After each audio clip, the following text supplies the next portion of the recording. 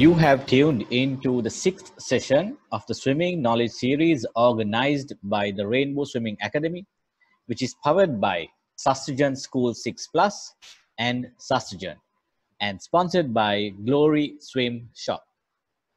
I would like to invite all parents and swimmers to join in for today's inspiring session as we have two amazing speakers lined up. At the end of the Q&A session, yesterday's winners and the question of the day will be announced.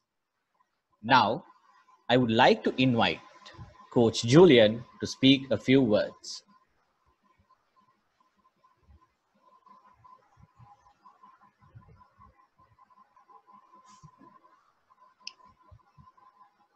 Coach Kasran, I think you just invited me, but I'm assuming because didn't hear the last bit. So Can you wave? It's my turn. Yeah, I can hear you. Oh, yes. Hi. You are looking good today. Thank you. But then again, you look good every day. Welcome, swimmers, parents, and all our coaches. Fantastic. Gosh, here I am trying to lose weight.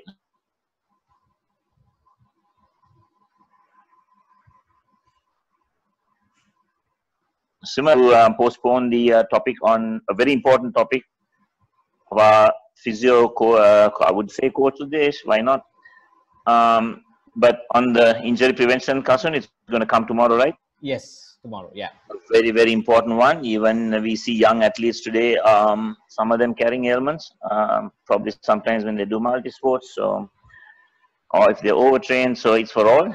And we look forward to that tomorrow, so dear Udesh has to wait patiently, like all of us.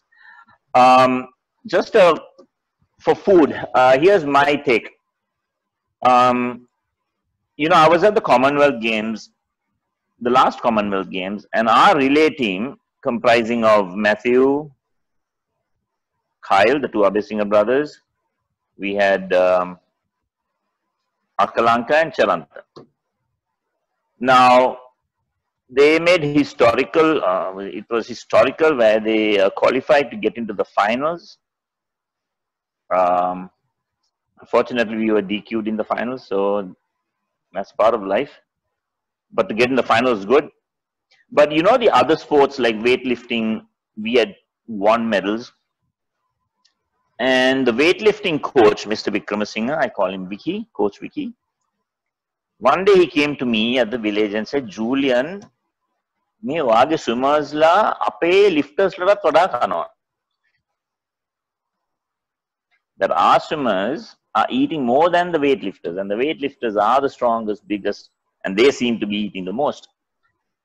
And it's true. I saw the four of them, and they are the fastest swimmers we have in our nation. And look, every meal they eat, they switch on another part of the brain to say, I need to eat right. And we use the word mountain plates. They massive loads of food.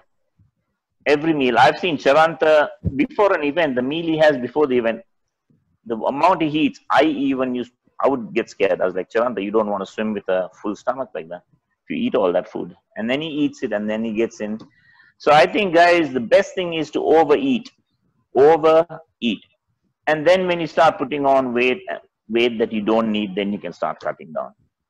We Sri Lankans, the other day I had a talk show on Papare, and I said probably Sri Lankans are one of the South Indians, are one of the smallest people in the world. But you actually look at our diet. How many are swimmers after training in the morning, they rush to school? Most of you train in the morning. We'll eat pastries. So with this, we have a lot of wrong habits. We want to swim fast. You want to swim fast as fast as Matthew. If you just want to swim fast, you just got to start eating. And so make sure, like in swimming, when you swim, you're swimming, you're thinking of technique, you're thinking of speed. When you get to the wall, don't switch off. Part of the brain that tells you how to do a proper turn, that light has to be switched on. And you go and do a proper turn. It's not a break from swimming. So now when it comes to hydration, when it comes to food, switch on. Every time you're sipping, we have a rule. I don't know if Kanita said that in our team, every 20 minutes you have to drink 200, 300 ml, 300 ml of water. So in an hour, they've consumed 1 liter. In 2 hours, 2 liters. And of course, we do have a toilet break because you don't give a toilet break. You know, swimmers have some naughty habits at times. So please remember this hydration, the nutrition, and the rest. We had a discussion, guys. We had a discussion yesterday after the talk, all of us coaches. And we said no more 7 to 8 hours. It has to be 8 hours. It has to be 8 hours. Funny, we had a chat with Kanita, Coach Kanita and Sachil about rainbows. And we decided next time if swimmers don't get the 8 hours, they will come late for swimming. They will sleep that extra hour, extra 30 minutes to recover. So we're going to put that almost like a rule, saying get the 8 hours. So imagine if you want to get up at 4 in the morning, then you should be in bed at 8 o'clock. So here are good things for us. Fantastic thing yesterday. Over to you, Kasun, and look forward to these 2 fantastic speakers. I can't believe it. And it's incredible. Thank you. Thank you, Julian, sir. Before we start off, I would like to issue a few instructions to all of you who are listening in, especially the swimmers. The chat box will be open 7:30 p.m. onwards. It is open only for questions. Those who misuse the chat box for greetings and other unnecessary conversations will be removed from today's program, and they will not be able to join in again. Common courtesy and respect will go a long way, guys. And I think it's very disrespectful to the speakers, the way you all chat and try to put on jokes while the lecture is going on. So we have actually we have identified a few, and we will be speaking to their respective coaches by next week. Please switch off your video mode to increase the connectivity. If your parents haven't joined in, I would like you all to actually call them up and tell them to sit with you for this session. Okay, let's move on to our first speaker, Eranga Fernando, who is the swimming head coach of Ladies College Colombo. Eranga is an old Thomian, and he was the captain of the swimming team during the year 2001. He has won the 200, 400 free and 100, 200 butterfly on numerous occasions at nationals, and he held the national record for the 200-meter butterfly. Eranga has represented Sri Lanka at the South Asian Games, Asia Pacific Games, and many more international swimming competitions, and has captained the national side as well. He has won multiple medals at the South Asian Games as well. He has won, Eranga graduated from the University of California and has completed CIN and the diploma in banking and financing, and is employed at HSBC as the manager of the retail managing and wealth management department. Now, he will tell you how he did all of that. Over to you, Eranga.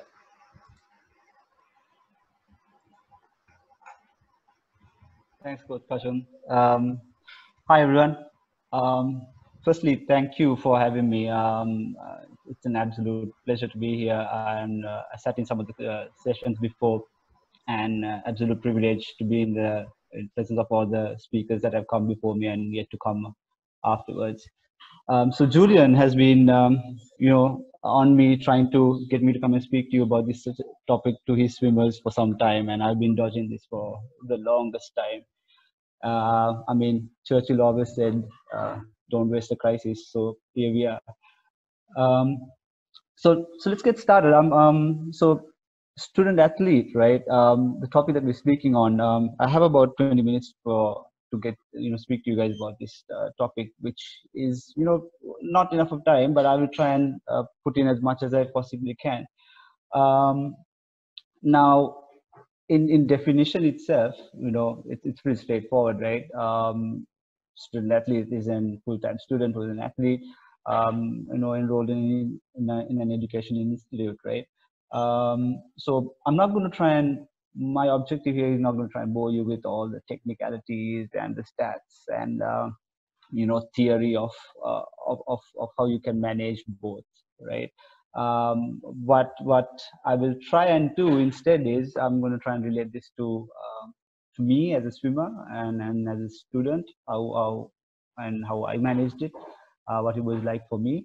So I'm going to try and relate some of the fundamentals of balancing this through my experience, which might be more relevant to you guys, right, as swimmers and as students. Now there are various studies that we're going to go on to show that athletes who who are student athletes do quite a lot better, or relatively better than students that don't do any sports. Now that's fact, and then that's there to find. Anyway, you just can Google it, and that's there, right? However, there is no one way to this, right? There is no set method of doing this. You do one thing better than the other. There is no way of actually doing this. So what is best for you is what you should follow, right? So there are different variables, training, competition schedules, exams, how you're going to study, all this pitches into how you're going to manage both the studies and also being an athlete, right? Um, so Kasun actually mentioned some of the academics things that I that I went through, and then the first thing that most of the people that actually pick up is, oh, you went to the University of California, right? So local uni must have been smart, right throughout. So studying wouldn't have been a problem to you. So you would have absorbed things much faster than usual, right? So it would have been easy. Actually, that wasn't the case for me. It was an absolute nightmare. For your information, I was about grade 5 or 6. I was practically one before the last in class, right? I had to just beat one guy off, right? So it was for me to improve from there was a struggle, right? I remember my mom, and the first time that she actually brought this studying piece up, because at about when I was about 10 years old, I started swimming international meets. So I was well versed into swimming. I knew that was what I wanted to do at an early age, and that's one thing that I enjoyed doing. So my parents let me do it. So my mom, came up to me and said, "Okay, listen, are you, this studying thing, are you going to, I don't want you to do all, the 8, 9 subjects. Just pick one, sit, study for it for a couple of days, and see how it goes, right?" So I thought, okay, fine, I got nothing to lose, right? Let's try that, right? I took 2 days, sat down, studied for it. I think I got relatively good marks, about 70 or something. What I didn't realize then, that I realize now, is that what my mom was trying to do is instill the belief that I could actually, study. Well, I was already doing my swimming, but I could also actually do my studies, and then that I could also realize that on my own. It's not about my parents telling me, you can do this, you have to do it, but me realizing it on my own, right? And that went a long way. So the next 3 years, I went from being one before the last in class to top 5, consistently. And that took a lot of hard work. It didn't happen overnight. It took me a lot of time to actually do it. So it was a lot of hard work, and studies didn't come easily for me. So that's laying context for what I'm trying to tell you guys further on down, right? So does it have to be a choice? Do you need to make a choice between being a student and an athlete? Can you do both? See, the simplest of answer would be yes, right? If you ask me, it's very simple, and you say yes, right? But behind that yes is a lot of hard work and a lot of commitment, right? If not for that, you cannot balance both out. You need to, but it's going to be a lot of hard work and commitment. Without that, you just cannot, right? So going into certain things, how do you plan and execute the balance between being a swimmer and a student, right? see, one thing we do is with swimming, we as swimmers, I mean, we get the schedules out, the time comes out, you know what you're doing for the rest of the year, you know what your events are, you start planning your cycles, your loads, your tapers, you know, what meets you're going to swim for, and that's all done, right? And we do this very religiously as swimmers, right? And as coaches also. What we sometimes miss to do is where do we patch in our academics into this? How does everything that goes on in schools, uh, how do we manage that into this particular calendar? If you are serious about swimming, then you need, while you work on your swimming calendar, you also need to pitch in um, your academics into that particular calendar as well. And that's a conversation that you need to have, right? I sat in on one of the sessions where Coach Shehan touched on LTAD, and he spoke on quality in terms of quantity at times, and that's really key for making that balance. When you're going to uh, scheduling and trying to plan out how you're going to do both of this, I think you need to, it comes to a point where you need to be, it becomes a question of quality and quantity, right? Quality over quantity, sorry. So that's very important. So in very simply for me, it was always a long term and a short term plans for me. So the short term plan was mostly my term exams, and I already knew what my swimming calendar would look like. So I would map in my exams into that calendar.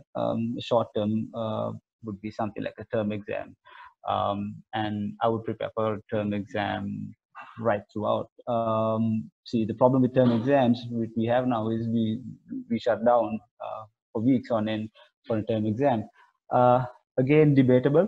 My personal opinion is you should be off for about 2 weeks trying to do a term exam, which doesn't sound right to me. You cannot study what you did for the whole term within that 2 weeks and it's cramming. It didn't make any sense to me. Now, I'm guilty of doing it. That's how I know. But when I realized it became a lot more easier for me to actually, as I got more serious about my swimming, and I started swimming for nationals and everything. I had to be able to manage that better. So that meant I had to study the whole term through, and of course I had to do that 1 or 2 days off. But it wasn't like these weeks on end where you have to completely shut down. So you need to manage that. So in the short term, maybe look at those term exams. Now other countries have, we could take a look at the US college system and all that. You get the interaction between your coaches, your professors or your teachers, and your parents and the athlete who will come up with your plan. It's more structured. There is more leverage on how you do your academics and also how you manage your studies, and then it's all inbuilt, right? Uh, Sri Lanka, well, unfortunately, has a long way to go. That department, I see it in various schools. It's not just one problem in one school. It's there, and it's something that structure is such that you can't really do anything about it at the moment. But hopefully, it does change. But the thing is, as a swimmer, I think it's really important that you do have that conversation with your coach, your teachers, your parents especially, and make sure that your understanding of what you want to do is always established and that you do that, right? See, I used to write down. I mean, everyone has these logbooks, right? We maintain logbooks in terms of swimmers. We used to write down our workouts and stuff, and this is something I had to do.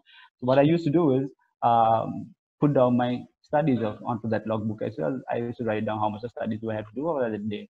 So, for example, if I had 2 hours of studies, I would put that 2 hours there. What did I do for that 2 hours? Did I cover my certain topics that I wanted to cover for that day? I would write down my logbook. So I always had my swimming and my academics in one place, right? So I always knew what I needed to do. Did I do that? And if I didn't, I would always go back, and I knew I missed something. I would always try and cover it back, right? Now, this is something of a plan, but you as swimmers and athletes, and students, we go into a routine, right? Your typical routine would be like what I'm guessing it hasn't changed too much. Is like 4:30 in the morning, you're up, you're at training, you're off to school. If you are an athlete that does 2 or 3 sports, which most of the time most of our guys do. I used to play water polo, so I used to play a little bit of water polo, and then I'm off to swimming again, and then I'm back, right? So that was my basic swimming schedule. Now I had to find a routine where I actually had to make sure that I actually put in my studies as well, right? O levels and A levels are different scenarios in itself, right? O levels and A levels are a longer term plan for me. In my view, it was more for like 1.5 years preparation kind of thing. O levels was a little bit less. A levels was more like a 1.5 years preparation for me. But what we need to understand is your typical routine needs to involve your academics as well. You need to try and pitch in what your studies and what you want to do for that particular day, right? So for me, I mean, I used to bus it to swimming, right? So 154, 155, those buses take forever to go, right? I never gets anywhere on time, right? So I used to go back 10 minutes the other way just to get to the bus stop at the station so I can get a seat, right? So that was, I understood at that time I had traveling time. I had about 1.5 to 2 hours of traveling time. If I could find a seat, I had 1.5 to 2 hours of traveling time, which I could actually read something. So I used to do that. I used to read whatever I could, my school stuff, and anything that had desk work, I would leave out. Those that was to be done when I got back after swimming. So typically, I would put in about 2.5 hours. I wanted to, so 1.5 hours is covered in terms of travel time, and I would come back home, and I had about an um, hour of studies, and then I would switch back, switch off and then go to sleep because I had to have that rest because this is on and on and on, right? Um, so how do you find the time?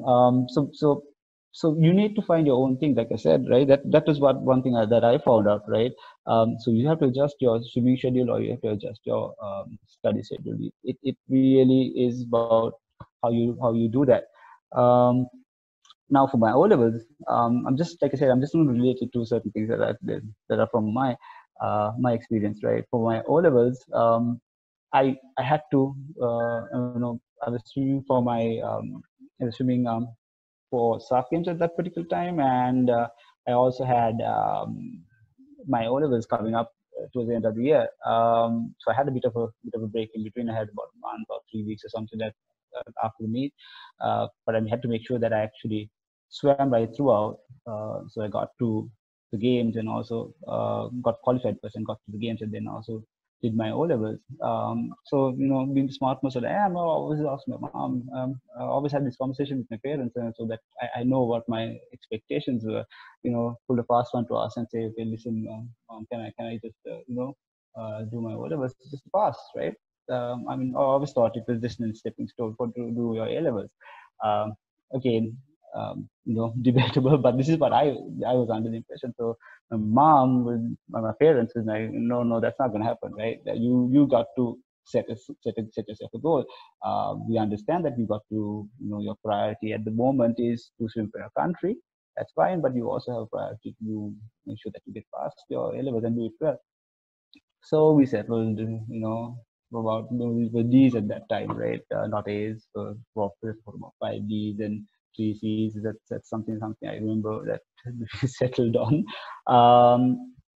But I ended up getting I did get qualified. I went for the games, I medaled. I didn't get 5 D's. I got about 3 D's or something of that sort. But the rest of it is, but enough to get through to my A levels, which is the most important thing for me at that particular time. Now I was clear of what my expectations were because I had that conversation with my parents, and my coach at that, and how we were going to plan that particular year. And that was very important, right? As a swimmer and as an athlete, you need to manage those expectations. You need to understand what your goals are at the beginning of the year itself. O levels, is something for me was a stepping stone. Like I said, but A levels was it's a different kind of exam. It's tough. It's really difficult. It's one of the most toughest exams. It's competitive, and doing local A levels is really tough. So for A levels, what happened to me was with my experiences, I had to switch from giving priority to swimming to giving priority to my academics, right? So I had to make certain adjustments in my training, in my studying, to make sure that I accommodated that. I would front load, start off with front load studying most of the stuff that I was weak in before, and push back most of the stuff that I thought I could handle, right? I pushed that back. I pushed most of the hard studying to the beginning of the year. Had the conversation, always have a conversation with your coach. Always have a conversation with your parents, with your teachers, and understand what you need to do in terms of how you are going to tackle and major exam and an event, and if you're going to be a swimmer, right? For me, I every time I swam was off games, I had you know the the baddest timing ever, right? I mean, the first time I did it, in the middle of O levels. The second time I do it, trials get postponed and it gets shifted right smack in the middle of my exam. So it gets postponed. I had to switch my plans, right? So it, the day of my econ paper is actually my 400 meters. Yeah, my 400 meters trial was on at 4:30 in the evening, the day before my econ paper. So you can just imagine what kind of panic that set in, right? Halfway through the year, someone just says, okay, no, it's going to be postponed for a while, and then I had to redo everything I was doing, right? So my swimming, I tried phasing it out. I tried dropping sessions, on a more phased out manner, like a monthly basis. Like I was dropping one session, because I had to keep training. I think I dropped it to something like 3 sessions. I would pull out whatever workouts that I could from. Julian used to give me workouts, so I used to go back to St. Thomas's and swim whenever I could. So every time I dropped my workouts, I would substitute that with studying and tutoring, because I didn't really go for tuition when I was doing O levels, right? So because I just didn't have the time, and during O levels I had to actually doing multiple sports. I was playing water polo. I had to make a call. I had to drop it. Unfortunately, I mean, not the best decision, and my friends didn't really like it. But unfortunately, it's what you have to do. You need to figure out if that's not you were committed to something, then you need to make sure that you follow through. And then I just couldn't find the time. I had to drop it. Say likewise for my A levels, I did play polo, but I had to drop it at some one point because I just couldn't manage the time.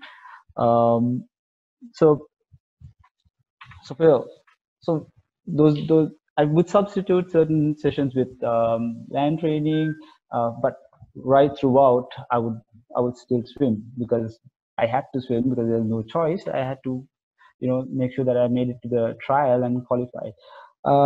So long story short, I did qualify. I did qualify for SAF. It was a struggle, but I did.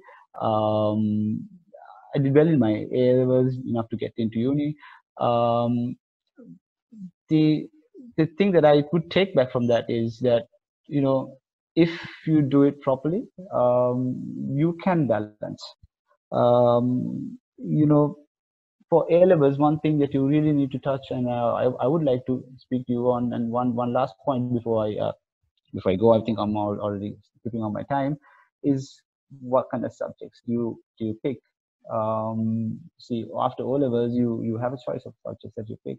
My cousins, my aunties, my uncles, everyone's a doctor, so I should become a doctor. Is not for you. You need, as a swimmer, to understand, one is what's best for you. What do you like to do? Is it the most suitable thing for you? And then pick what is right for you, and then follow through with it, and then pick a subject. If you are going to be serious about swimming, and then you're going to swim after your A levels, and you're planning to do that, then you need to pick a subject that is more suitable for that type of environment. Because I've seen a lot of athletes who pick bio, maths. I'm not saying that they are there are enough people who do both and then they go about it, but you have to understand your strengths, right? And what you're good at. I mean, they will go through athletes go through a year and a half, year doing 6 months a year doing this, and then they realize, oh no, this is not for me, I can't manage the load, right? And then come back. Now you lost 6 months of your study time, you try to catch up, and then you're trying to fit in and do your swimming schedule as well, and then it becomes a real mess.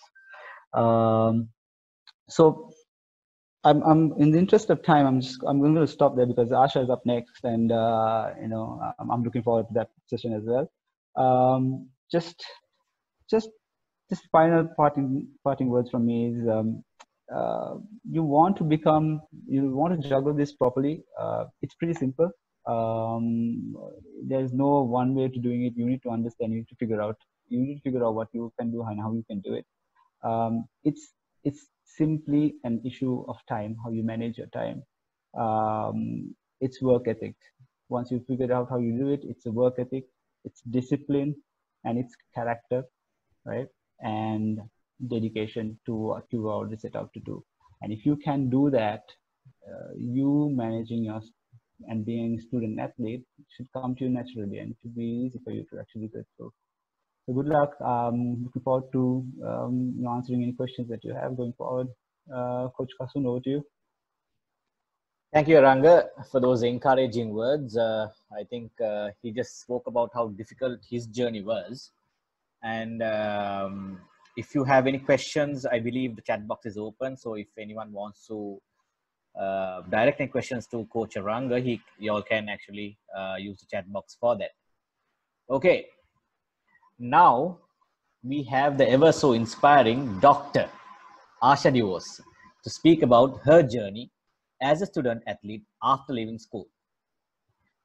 Dr. Asha DeVos is an internationally acclaimed Sri Lankan marine biologist, ocean educator, National Geographic explorer, and founder of Ocean's Well, a marine conservation research and education organization based in Sri Lanka. She has degrees from the University of St. Andrews, University of Oxford, and the University of St. Andrews. And the University of Western Australia.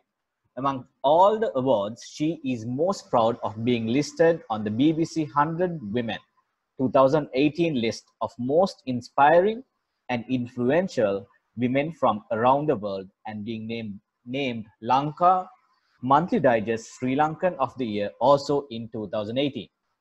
While she is incredibly passionate about leaving the planet a better place than she found it, she is also aware that life is about balance. Staying fit and healthy is incredibly important because it helps her perform at her best even when it comes to her job. Whenever her schedule allows, she participates in sports events such as the Colombo 70.3 half Ironman race and other local races because she enjoys cheering for and supporting her sporting communities. I've been stalking her for the last 3+ years, and I can guarantee you she will inspire all of you to dream big and to understand that your potential for success is limitless. The stage is yours, Asha. Okay. Hi, everybody. Feels like a lot of pressure now to get this done, but it's really great to be here. This is such a privilege for me. I'm super excited to be amongst all of you, knowing how amazing all of you are, how hard you work, how hard you train in your daily lives, how much you probably are missing that right now, but I hope you're substituting it with other workouts that you can do at home. I used to play water polo in school, and I was also a swimmer, and Eranga and I actually trained together. I'm a few years older than him, but we did train together when we were in school, so that was a long time ago. And some of you might be wondering, why is this auntie here? What is she going to tell us? She's so much older. But what I want to remind all of you is that before you know it, you'll be out of school. and you'll be in a position where you're trying to figure out what you want to do with your life. And I want to sort of, through my story, tell you a little bit about why it's so important to maintain a sporting lifestyle even once you're finished with these mega training sessions that you're going through right now, okay? It's not just enough to have a job. I totally believe that, right? So I'm a marine biologist. I spend a lot of time, you know, doing physically very tiring things, but I also do a lot of work, brain work, and I'm what most people in the room would want to call a nerd, and I'm totally fine with that, because I have many degrees. I love learning. I'm still, like, right now during this period, I have been doing online courses because I want to broaden my brain, and I want to make sure that I am working at the best, and I'm being the best version of myself throughout whatever I'm doing. And so I want you to know that sporting is what helps me to actually achieve what I do. It totally keeps me going. It keeps me sane. I'm going to jump into that a little bit as well. And so yes, so I want you to listen. You may not use my advice right now. You may not even think about what I'm saying twice, but I'd ask you to file some of these words away, some of my stories. And maybe when you get to the point where you're leaving school and you're thinking, now where do I go? How do I balance my life? I'd say, just reflect back on what I've talked about. Okay, so what I can tell you is I'm naturally pretty athletic. I love being active. But after school, I went off to university, to the University of St. Andrews in Scotland. It was grey and cold. The pool was quite far away. I was walking and cycling everywhere. Being outside was very, very cold. So I sort of took a bit of a backseat with my athletic career, like all my sporting. I started to go to the gym. I decided I didn't like it because I'm not a person who likes to be confined indoors in a gym space. I'm very much an outdoor person. I mean, as a marine biologist, it's really helpful to be outdoorsy. And so for me, just, you know, I couldn't find something that fit with me. I mean, I'd been a sprinter. I'd done 50 and 100 meter freestyle. And I was convinced, I told myself completely that I was only built to do sprints. I could not do any endurance. Therefore, I wasn't going to try. I wasn't even going to try to run long distances. So I would, you know, like, I couldn't really find my space in sports. I turned to student politics. I did a lot of stuff in university, but so I diverted the time I used to spend on sport solely to other activities. And then after my undergraduate, I went from I went to New Zealand, okay? Because I now had learned all these things and my brain was exploding with knowledge about the marine world and all the stuff that I'd always wanted to learn. But I also realized that I needed to go and get some practical experience, right? So I went to New Zealand, and it is an amazing story of how I got there, but that's for another day. But I went off to New Zealand, and the first volunteer job that I had was basically trying to protect the native birds from things like rats, okay? And to do that, basically, it doesn't matter what the technique was, but the fundamental thing was we would spend about 8 hours a day climbing up steep inclines. Like, I'm not even exaggerating when I say an incline was like this, and coming back down. Coming back down was not walking. You couldn't walk down those hills, those muddy slopes. You'd sit on your bum and you'd slide down on rocks, on twigs, on sticks. It was really painful, right? But at that point, I was like, wow, if I had only stayed a little bit fitter during my undergraduate, maybe this would have been a little easier, right? So, okay, no time to regret, right? Now that undergraduate period is over. Now I'm in this position where I'm now getting fitter. So during this period with all that climbing up and sliding down, I did increase in my fitness quite a lot, and I started to realize how precious that feeling was. Okay, so I was like, wow, I can do so much more now, and I was like, this is great. And I'm not saying I was a couch potato when I was in my undergrad. I was just not as active as I was used to being. So then so when I was in New Zealand, I was there for a while, but just, you know, the snippets that I think were of interest to all of you. In between volunteer jobs, I decided I wanted to do a big cycling trip. Okay. So having that natural, sporting, athletic mindset meant that I believed that I could go on this big cycling trip.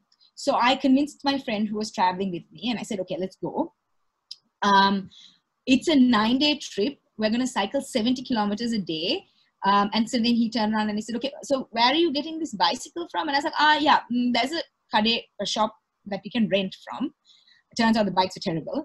And then he said, okay, but have you cycled a lot in your life? And I said, I used to cycle in my garden when I was growing up. And he was like, okay, now how are you planning to do this? And I was like, you know what? How much does it matter, right? Like, I know I can do it because I know what my mindset is. And I know if I want to do something, I can set my mind. And I had the freedom to make my own decision at that point. So I was super excited, right? So I set up this trip. We did this incredible. We were cycling 70 kilometers a day. Turns out New Zealand, there are no flat roads. So we were cycling up a lot of hills and down a lot of hills. That was my big learning. And to me, it was so eye-opening because I had gone from, I'm just a short distance person. Yeah, I can probably do a very short run, probably cycle small distances. But I got on this bike and I had just pushed my endurance limits, right? So that was really important for me, for my my own mindset. And then I, at the same time, a few months later, I was eating some cereal out of a box. And at the back of the box, there was, it was Special K cereal, and it said Special K Women's Triathlon Series. So I was like, wow, like this sounds amazing, right? It was a 750-meter swim, 20-kilometer bike ride, and a 5-kilometer run. What I want to point out is I hadn't swum in about maybe a good 2 years. I didn't own a bicycle because I'd rented it for that trip and it was now not mine.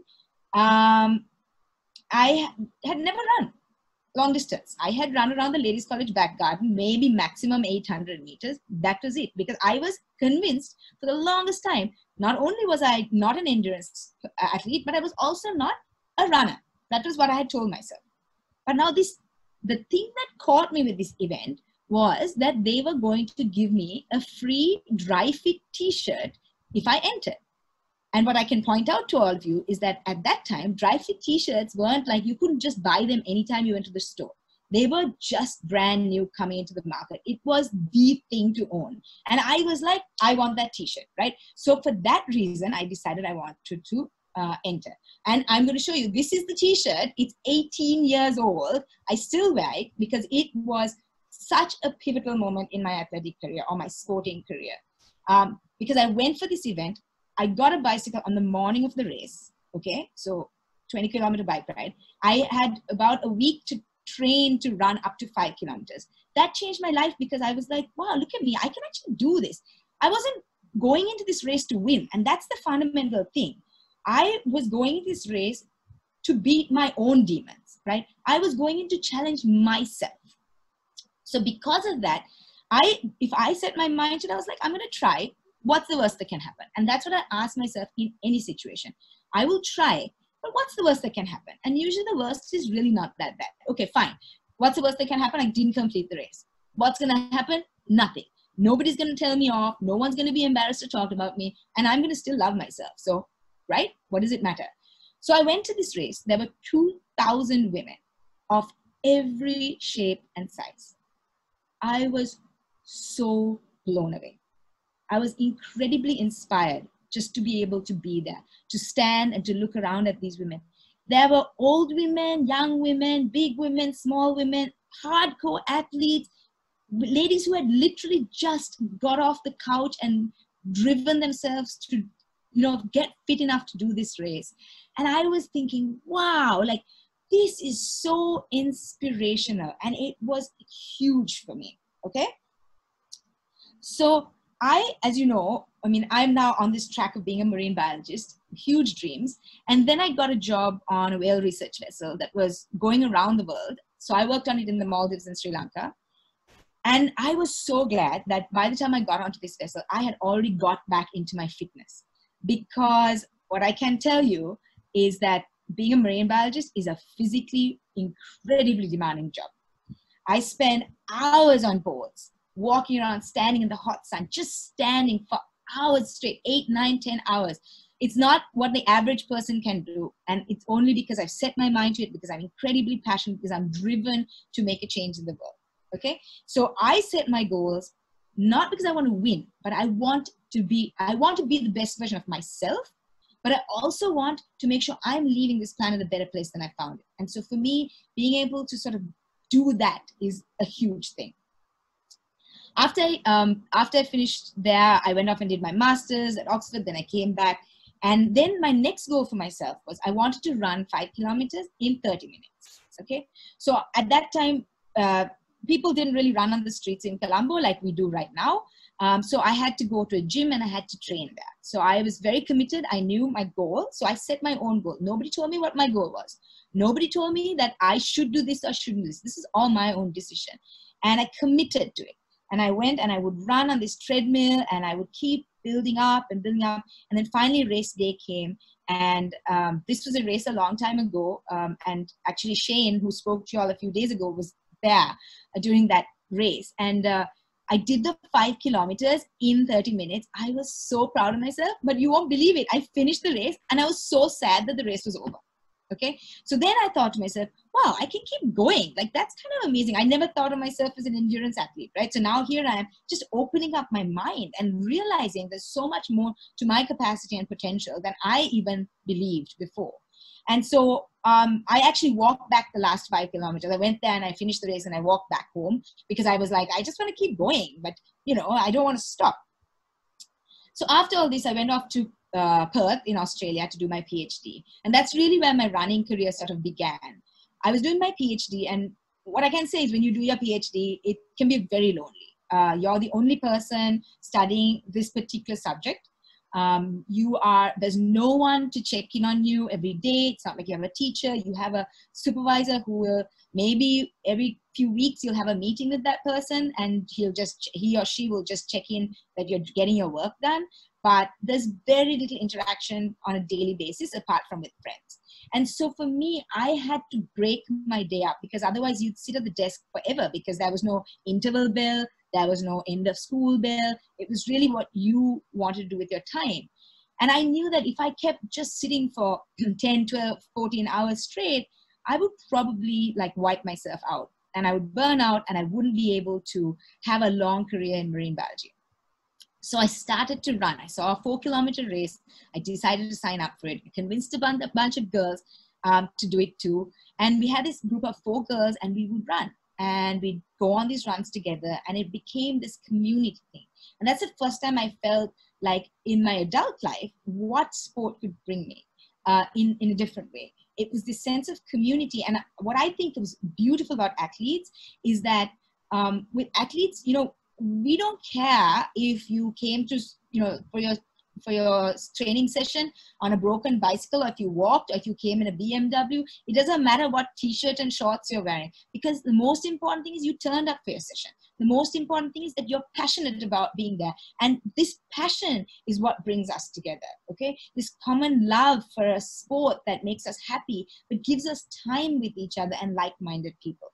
So that was really great. I started running. I started doing long races. In the 3.5 years I was there, I built up to doing half marathons. In that time, also, I joined a squad called Swim Smooth, which is actually one of the most famous squads out there. It's the partner for the International Triathlon Union. So it's a great squad. The coach was wonderful. I went to try this squad out. It was a master's squad, and I was like, well, let me go see what it's like.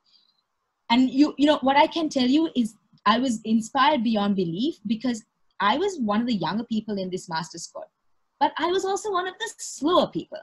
All these older people, right, were racing all open water races over 2 kilometers. They were doing 20-kilometer races, 30-kilometer races. They were swimming the English Channel. The lady who has the record for the oldest woman to swim the English Channel, and she's done it multiple times, was training in my squad. Okay, so I would now go for this to squad because I wanted to be inspired by these people. I wanted to be like them when I got older, right? That's my goal, is to be as committed to my own health and fitness as all of them when I get older. But they were so kind to me, right? And as I swam with them, they were so encouraging. And that's the other thing about sporting communities. Everybody wants everyone to do better, right? We're not competing for a gold medal. We're not competing for a time or a place. We're just trying to better ourselves. And so it's easy to be non-competitive in that environment, but also drive yourself. and everyone can help. And so they used to call me Sunshine, because at 5 o'clock in the morning, I'd be super happy, even if my hands had been frozen on my bicycle as I cycled. And it was just a really wonderful group of people to be part of, right? So that sense of community has been a very strong thing for me. And then even at that time, I started taking part in Ironman 70.3 races. Okay, so that's a half Ironman. And I will explain to you how I took part. 1.9 kilometer swim, 90 kilometer bike ride, and a 21 kilometer run. Now, to be clear, when I say I took part, I would take part in a relay. Okay, so I would just do the swim part, because I knew I could finish 1.9 kilometers, no problem, right? With as little or as much training as I could get. And again, I couldn't train a lot for this, because the race was in May. I would come back to Sri Lanka at this time for my research. So I was out on the water on boats. You know, you can't really get much training in for about 3 months. I'd go back in April to Perth, and then I would have about a month to kind of like get my endurance up and train to finish that 1.9 kilometers in a good time, because I didn't want to let my teammates down, right? So now I'm committed not just to myself, but also committed to my teammates, because I know they've been working hard for me, right? Now, remember, all of this is a voluntary thing. No one's asking us to do it. No one's forcing us to do it. No one's paying us to do it. No one's giving us awards to do this. We're doing it for ourselves and now for each other. So I did that race 3 times. I kept going back because Busselton is one of the fastest Ironman races in the world. But again, community. And you know what? You see people of different shapes and sizes taking part in this event just to do it for themselves. And I thought to myself, you know, one day I want to be one of those people. I want to be one of those people who completes the whole half Ironman. But I think I need a 6-month period to train up all 3 legs and make sure I can do it properly. Okay. After Perth, I moved to California. I was not doing anything too competitive. I wasn't swimming because the pool was up a hill, a 6-kilometer hill. So to get to campus was difficult, but I was surfing a lot because I love being outside and I love being on the water. I was running, I was hiking, and I would cycle everywhere. So every time I've lived abroad, I've only had a bicycle. So I've had to figure out how to get around on my bike, right? Which has been really great. And then in 2015, I moved back home permanently. And at that time I moved back, and I had lived a pretty like nomadic life, right? Like I had moved from home at 18, then I went to Scotland, and then I went to New Zealand, and I was on the ocean, and then I went to Oxford, and I came back for a few years, then I went to Australia, and then I went to the US. And so my life had felt very disrupted. The one thing that was keeping me going through this was this sense of commitment to myself, which was including doing my sport and staying healthy and fit. And so to get that stability, I decided I wanted a routine, and I wanted to commit myself to more regular sporting events, sporting training. So then I found a running group, which Columbus City Running, which I've helped to grow into something really amazing with some of the most amazing people I've ever met.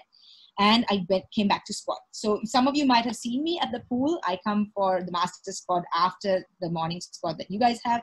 I choose to be there, right? So it's a voluntary decision, but you know, all of us who come for that squat, we don't have any races to take part in, but we want to just do it, right? So we come for each other. We come because it makes us feel good. And running and swimming started to be really good. They started to work really well because the running, that's an impact sport. So you obviously impact your legs and stuff. And when I used to get in the pool, no matter how hard the coaches were training me, I still felt my body felt a lot better. And that helped my running. So they started to be really complementary, and it felt great. And, you know, like I said at the start, like, you know, one of the things that when I was younger, a lot of people, you know, would say, you know, you're built quite square, you know, you're like very muscular, not very ladylike, very athletic. And it didn't bother me because, you know what, my body is built to do what I want it to do, right? It's not built to a mold. It's not built to fit what someone else thinks it should do. It's built to do what I want it to do, right? And it does everything I want it to do. The kind of work I do, if I didn't have the strength I have, the base strength I have in my body, I wouldn't be able to do the work I do. And that's been incredibly important. Okay, so basically this continuous training and recognition of my mind capacity, what I can do for myself, and the fact that I can make my own decisions, and the fact that my body has immense capacity beyond what I first thought it had, has just opened up amazing doorways for me. I have, lots of reasons. Okay. And I know for a fact, I don't want to be a pro athlete, right? Like that's a fundamental, like I'm not interested. What I want to do is I want to be a world-class marine biologist, and I want to leave the planet a better place than I found it. But sport is what's going to help me to get there. And I know that for a fact because I'm experiencing it right now. So just to kind of sum up, okay, what are the benefits? Why do I do what I do? Okay. At this age, what I can tell you is life can be crazy. And I know your lives are crazy, and I'm not discounting that. But at this age, there's so much going on. Everybody wants something. You're kind of constantly trying to like make sure you're making, I run an organization. I have staff. I have to make sure that I'm managing to pay their salaries. At the same time, I'm creating new projects. At the same time, I'm trying to save the oceans. At the same time, I'm educating the public. So I have a lot of things going on. And for me, the time I use to do my sport is a time out. It's a space. It's my Asha time. Okay. So even if I come to the pool, if I go for a run, quite often I run on my own. It's that time for me to just be like, you know what, switch off and enjoy. We all need that in our lives, right? I do meditate also in the mornings for about 20 minutes. Again, that is for me to create space and to collect my energy, right? I wouldn't be able to work at the level I work at if I wasn't giving myself timeouts, right? So I don't believe in working like 20-hour days. I think that's nuts. Don't believe it when people say, oh, I have to work for 15, 20 hours. That is not okay. You're going to burn yourself out and really affect your body. So think about balance. And I'm going to come to what has been said before by Julian, actually. Balance is incredibly important to me. Even my staff, I tell them, you work from 9 to 5. I want you to go home at 5, and I want you to do whatever you have to do with your life. You're not committed to work beyond those hours, right? And that's important because I think it's important for me. It's important for anyone who works with me. It's given me a ability to explore. So I travel a lot. Normally, obviously not in this situation, I might travel every 3 weeks for about a week. Okay, go abroad. Now, one thing I can do is run, right? All I need is a pair of shoes and a map, and I'm out. And this has allowed me to explore so many countries in amazing, amazing ways. Okay, so seeing them in a way that I never would have seen if I hadn't, got out and learned to run and fallen in love with the sport. It's given me community. It's given me a lot of inspiration. And also it's given me the ability to basically realize, like the work I do, we sit on boats a lot. We spend a lot of time at sea. It can be dangerous. My boat can sink. I want to make sure I can save my team and I can save myself if that's the case. And I think the other thing that it's taught me is that my body is already primed to say yes to a lot of amazing experiences that I wouldn't be able to if I didn't have a consistent routine. And I train about 7 to 8 times a week amongst all my work. And if I didn't have that regular training, I wouldn't be able to do a lot of things. This is what allowed me to actually take part in the Colombo 70.3 half Ironman last year. I completed that goal, which was amazing for me. I finished the fastest Sri Lankan woman, and I qualified to go for the World Championships, which was really quite an amazing thing. I wasn't expecting that. But the catch is that I had, remember I said I wish I could take part in it and I'd have 6 months to train. I didn't have 6 months to train. I actually trained for the event in less than a month because I got on a bicycle in November, and then in January I went out into the field. I was at sea. So for a month I didn't have consistent training, but I would continue to do HIIT workouts and strengths like what you guys have been doing in this time. To keep my body going. And then I came back in February and I basically went out and I was able to get to the start line, and I saw all the people supporting me, and there was it felt magical. Again, I wasn't trying to win. I was just trying to do this for myself. I had a setback. I was supposed to go to Antarctica, but for various reasons I didn't go at the time. And so to regain my self-confidence and the belief that I controlled my own life, I decided to do this race. So I was so happy. I smiled through the entire race. Every single photo that was taken of me at that race, I had this massive big smile because I was achieving a goal for myself. So just now to wrap, okay? A few quick, simple tips, just so you can maintain a balanced life as you keep going. I'd say the first thing is be goal oriented. What is it you want, right? Like you have to decide what you want. Now I know for a fact, I know what I want. I want to save the planet. I want to save the oceans, but I want to do it and I want to be at the best at it. And to do that, I know I need sports. I need that outlet. I need that physical exertion. I need to stay on top of my game. The second thing I'd say is always like plan the night before what you're going to do the next day, because then you don't have any excuses. Then when you wake up, you're not like, I wonder what I'm going to do today. I have so many options. You waste a lot of time. So even when I'm traveling the night before, I'll look at a map. I'll decide where I'm going to run. I have my shoes and everything ready. So when I wake up in the morning, no excuses. I'm out the door. I'm ready and I'm out the door, right? That way you don't neglect sports. And that's when you get to after school age, it's very easy to like neglect sports because there's nobody, you don't have people telling you, waking up in the morning and sending you for, taking you for sport. You have to do it from within. It comes from within, right? The third thing is, as Julian was saying, 8 hours sleep. I get 8 hours of sleep. It's incredibly important to me to function both in my work and my sport. I'm an early riser, so I wake up at about 4:30 or 5. So before that, I count back. I go to sleep at the appropriate 9, normally about 9:30. So maybe 7.5, 8 hours, but it's so important. I cannot tell you how incredibly important it is. Switch off your devices. These things are really disruptive to your sleep patterns. You wake up fresh, you wake up ready for the day, and you can take on any challenge if you've had those 8 hours sleep. And scientifically, it's proven that it's important for you. And my fourth tip, which is also something that I know the coaches have been talking about, is I walk around with a water bottle at all times, guys. Partly because I want to save the planet. I do not buy plastic water bottles. But partly because hydration, that's the other thing that allows you to perform, whether it's your work, whether it's school, or whether it's sport. Okay? So with that, I want to say thank you so much for your time. Thank you for having me. I hope you will gain some insight. I think there's probably things in there for anyone who's an athlete, even right now, even while you're in school. But I hope there's something that you will hold, and maybe some of the parents can take some of this advice and apply it to your own lives. All right. Thank you. Thank you, Dr. Asha, for those encouraging words. Now let's move on to the Q&A session.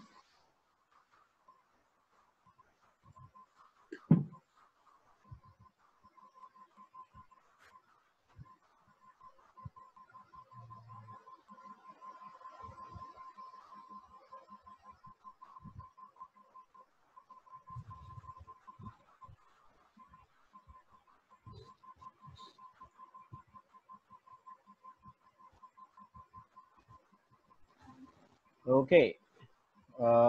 If Eranga and Asha, both of y'all can come on your video mode as well. See your beautiful faces. Where's the most beautiful person? Julian. Hello. Hi. Thanks for the compliment. Yeah. I'm returning a compliment. One for one. Yeah. You're very revengeful in a good way. Ooh, me? Thanks. Thank you. If it's me, thank you. Okay. Right. I think the first question is for Eranga. Sir, what if you are playing two sports, but you also want to move higher in the academic level? What if you don't want to give up either? Oh, okay. Good question. I think at some it depends how old you are, right? And at some given point, you're going to have to as you get older and you have more challenging exams and academics and all that coming in. It becomes a matter of how much of time you have to spend on both sports, or how you manage and share that time, right? So you can do both. I mean, there are people who do both. You study, you do the multiple sports and excel at it also. But if you really take a look at it, that's a very small minority of people that actually can excel at both. For the more common people like me, it's very difficult, right? At some given point, you need to make a call. You need to understand if you can manage it. I mean, then that's a different story. But at some given point, I feel that you need to make a call and then that call has to be, that doesn't mean that it has to be a call that, you just make just for the sake of making that call. It has to be something that you need to do, and then it's something that that you decide, and then it's more suited to you. Thank you, Eranga. Can I ask Eranga a question on these lines? Because this might be important. Eranga, you obviously had pressure with studies and your sport. You set your targets. You decided to do a lot on your own and plan your timetable. I mean, were you under pressure? Question one is, were you under pressure from any side to perform and to make sure you get into the SAF team and you make sure you get into university? That's one. It's not about your own pressure, but your own pressure is always a good motivator. But did you ever get that pressure? That's number one. Were you doing it because others wanted you to do this and achieve this? And two is, Eranga, this question is something I'm battling. In case you had not got into the SAF team, after all that effort you put in, and you came third at the trials, I know you won the 400 freestyle at the trials, and what if you didn't get into university? Would you have considered yourself a failure? Because yes, we talk about successful stories, and if the outcome is successful, we'll say, wow, look at this story. How many others even try that and have tried that and not made those targets? So is it more successful to consider the fact that you went through this? Yes, on an A level, you can always resit for it. A SAF games comes every second year if it ever does. You can, if you don't get into the team this time, you can always try the next time. But yeah, so in case you fail, would you have considered yourself as a failure? Would you have regretted this? Okay, so the first one, Julian, I was trained with you, right? At no given point was I ever under pressure to get into a team. I was never at any given point under any kind of pressure at home or otherwise to, push myself to get certain results that I wanted to get. I mean, it was never there for me. Do I look back now and think, okay, maybe have I been pushed a little bit more in certain areas? Could I have done better? I don't know, maybe. But then again, at what cost? But I was never under any kind of pressure other than myself. I always pushed myself to do, and then I had targets that I had to meet. My parents, my parents never, Julian, my parents haven't even seen the pool that I trained in, right? The only time my mom ever got to the pool is one time when I got suspended. Tara suspended me, and that's the only time my parents had to come, and that's the only time we saw the pool that I actually trained in. So, do I feel if my parents were a little bit more involved, could I have gone a little bit further? It's maybe, but would I change anything? I wouldn't. I mean, it is what it is, and I'm glad things worked out the way it did. And the answer to your second question is all that hard work, and maybe if I didn't get to the team, what we don't see is the story that I related to you was a success story, but in between all of that was massive failures, right? That's what led to that particular success, right? I failed multiple times, studies wise, sports wise, multiple times, and then finally clicked at that particular point. So that is a success story. But what you don't see is what led it up to that, and it was absolute disappointment over disappointment. I used to fall sick for meets. I used to absolute mess up. So it was difficult, right?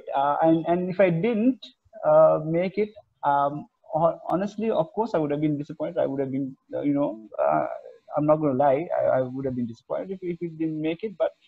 But I think all those disappointments that I had along the way conditioned me to be, deal with it much better than when you're conditioned with success, right? Throughout, you tend to take that defeat pretty badly, right? You have to condition yourself at some given point to actually take that and move on with life. And I don't think, by being disappointed, I don't think I would have, looking back right now, I don't think that I'll be good for it either if it didn't work out that way it did.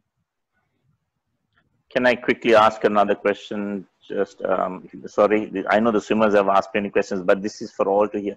Eranga, did you swim? Studies, I don't know. Did you swim because it was more fun or because you wanted to win? Because of your friends at the pool. Which was the bigger reason you swam? Oh, my friends.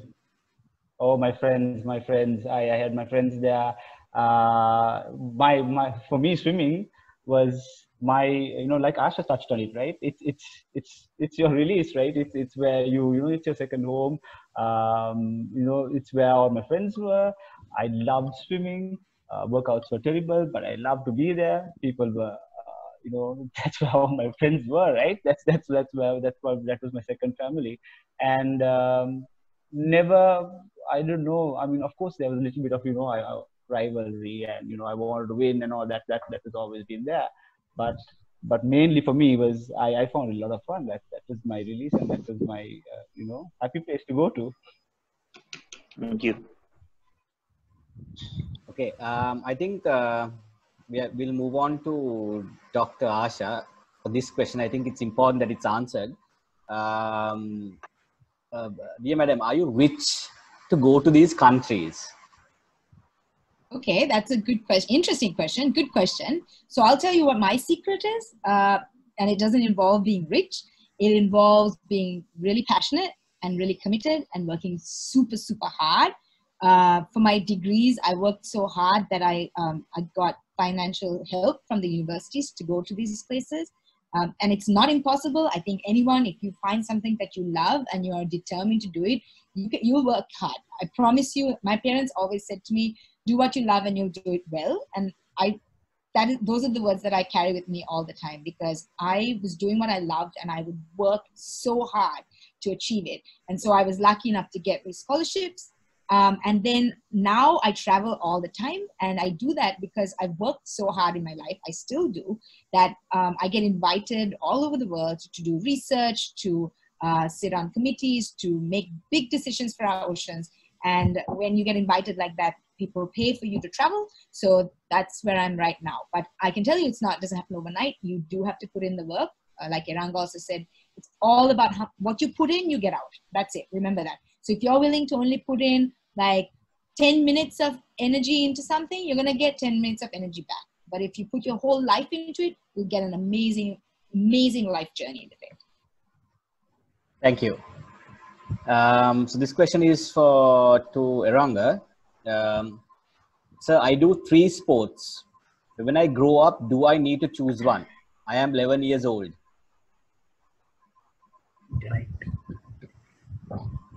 This is interesting, Atomian. These guys are famous for doing multi-sports. Let's hear it. Yeah, so you're 11 years old, so you got a long way to do as many sports as you want if you're 11 years old. I think you should. But like I said earlier, the older you get and the more responsibilities and the exams and things that you start doing, at some point I think you need to. My opinion, that is, that you need to pick and choose of what you're going to actually do if you're going to excel in certain areas, and if swimming is your passion, and if swimming is what you want to do, and if that's something that you want to excel in, then you need to spend a little bit more time. So how do you divide your time is going to be a question. So doing 3-4 sports, and if it's one thing that you need to excel in, then you need to spend a little bit more time. So you might really want to think as you get older, how you're going to pick and choose what you want to do. Thank you, Eranga. So this would be the last question for the day. I think it's addressed to both of you. Madam /coach, thank you for these inspiring words. I learned many things from today. You speak wise words and many different possibilities to make my future a better outcome. Now straight to the question. If you are planning your future lifestyle in a different way that provides the good life for you, but your parents doesn't allow your better lifestyle, but need to follow their future outcomes instead of following your passion, how do you plan your future lifestyle on your way or without following your passion, but what your parents say? should I follow your should follow your passion, even though it's good or bad, or your parents' way, what might be a bad choice too. So basically, the question is, I mean, I assume you understand the question, whether it's your parents' passion or your own passion, what you should follow and how you should make that decision. I can go, I can start. So what I can say is, when I was 18 and deciding what I wanted to do, by that point I decided I wanted to be a marine biologist. Everyone around me was like, what are you going to do with that degree? You're not going to make money. You're not going to be rich. You're not going to be able to, there were so many things that everybody was telling me that I couldn't do if I became a marine biologist. And also, marine biology didn't exist in Sri Lanka at the time. So I decided at that point, and what I can say is, my parents, they just said, do what you love, you'll do it well. But of course, there was a lot of pressure. Right? I still had to prove to them that the choice I was making for myself was the right choice. They gave me some freedom, but of course, if I wasn't going to work hard or if I was going to mess up, for sure they would be interviewed. So I decided that the only way to convince people was to take baby steps, make small goals along the way to achieve that bigger goal of what I wanted to do with my life. And every step of the way worked so hard that I was proving that it was something that could be done. It was something that could be a real career. Because sometimes, what I can say is, parents will come to you asking something else because it's what they know, and they might be afraid to let you go off and do something completely different that they're unfamiliar with. So it comes from a place of concern. You have to remember that. And so it really is about a mutual understanding that you come through together. And it's a journey of convincing them of what you want. So take those steps, figure out what you want to be, where you want to go, and take baby steps that you can prove yourself along the way, and take them on the journey and share that with them. Share that joy, share every step with them.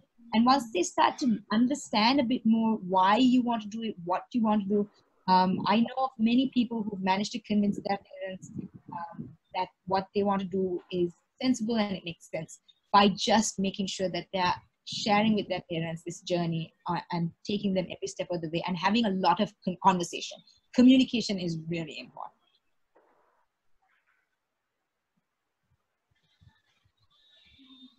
Well, I mean, what more can I add to that, right? Asha basically covered most of it. So yeah, it's true, right? I mean, your parents. I mean, there was a session which Coach Shehan also touched on. You don't, parents try and live their dreams through their children, right? It shouldn't be the case. Unfortunately, it does happen. You have to understand, like Asha said, you need to have that conversation. You need to be able to have that relationship with the parents. You need to, have those difficult conversations in terms of, what your passions are, and convince them. But simple answer would be, for me personally, would be, follow your dreams, follow your passion. I think that's just it for me. Okay, thank you, Eranga, and thank you, Asha, for those encouraging words. I think there are a few more questions, but what we will do is, as we've said before, I will forward it to them and they will answer it, and we will forward it back to all the swimmers through their coaches. So if there, can I disturb here? Yeah. All the coaches have committed to answer their the questions that have not been answered. And I was just thinking something. We coaches might talk. I like the swimmers to hear this, parents to hear this. Maybe lockdown is there for a few more weeks, few more months. We don't know, but maybe have another session. Just a thought, where all these questions will be answered. And for those who want to listen, and maybe more questions. But with that, Dr. Asha or Auntie Asha, or we adults say Ape Asha, I see so many questions, and she's so busy. I just took a screenshot of me with Asha and Coach Eranga and Kasun here. That's such a privilege to be in this forum. Kasun, you and Eranga must feel the same, I hope. Yes, of course. But Auntie Asha is going to be inundated with questions, and please, yeah, Yeah, quite a few have asked how to be a marine biologist and all that. So I think you'll be happy to answer that later on. I actually have a video on that on our Ocean Swell YouTube channel. Okay. We'll pass over the link. So we can send them round, and then I'm happy to answer some of the other questions as well. Okay. So guys, I think now we move on to the winners from yesterday's question. The winners from yesterday are, so we have Kiara Fernando, Duneli Senaratna, and Ciara. So basically you can collect your gifts from the Glory Swim Shop at Spathodia Avenue, Colombo 5. Please take your identification so you can pick up your gift. You can do it next week onwards. Okay. So now we move on to today's question, which is, what is the name of the Marine Conservation Research and Education Organization founded by Dr. Asha DeVos? So I think she just mentioned it just about 30 seconds ago. She mentioned it. So maybe you can jot in your answer. Please mention your parents' ID number and your name. Full name would be preferable, because without the ID number, we will not accept any answers. So I'll give maybe a minute for you all to include the answers. The most popular question, it looks like.